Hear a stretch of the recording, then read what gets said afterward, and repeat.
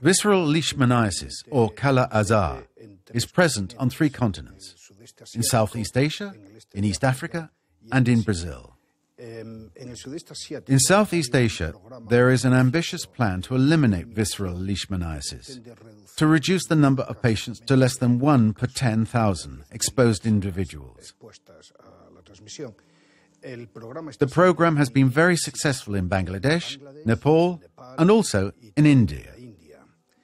In Eastern Africa, the problem is more serious. Treatment isn't adapted, and we don't know how to control the sandfly that spreads the disease. DNDi is focusing its efforts in this region on working to develop 2 oral medications that would form a new, more effective treatment and prevent the emergence of resistance. There is an additional problem in Africa. Leishmaniasis and HIV co-infection rates are high. This frequently leads to recurrence of leishmaniasis. Mortality rates are high, so it's very difficult to control the disease. Then there's another problem too: malnutrition. All of these elements make it difficult to control the disease and to help patients.